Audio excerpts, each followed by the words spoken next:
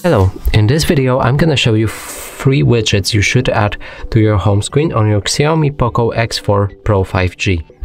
So in order to add any widget, we'll need to hold our finger onto our screen like that and select the widgets.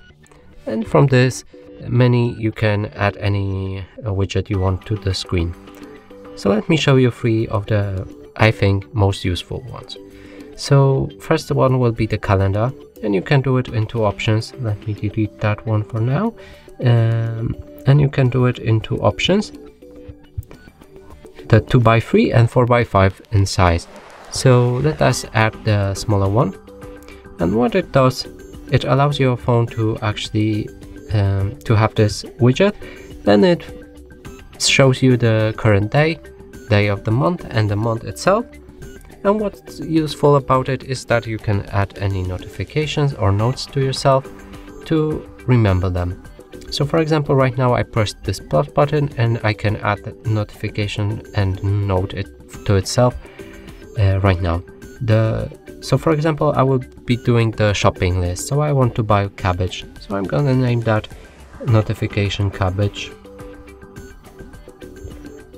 Then I can set it to be visible all day, does not repeat, add some people to it, add location, add notification, and add description. So let's just add description right now, because I want 2 cabbages.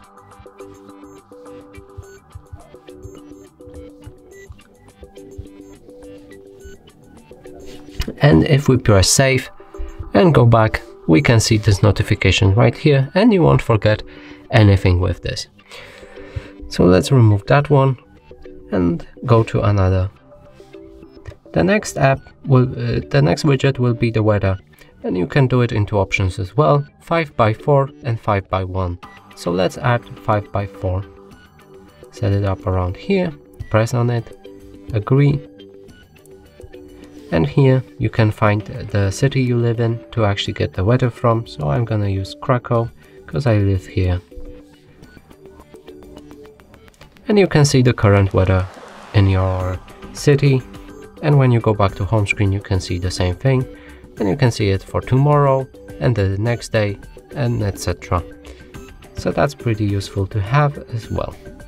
Let's move to another, and the last one would be the calculator, which you can add to your home screen as well and use it normally without opening one, because sometimes you can forget where you put it, or you just need to access the calculator really fast and don't have time to search for it. So that's it for this video. Hope you like it. Please consider subscribing to our channel, leave a like and a comment below.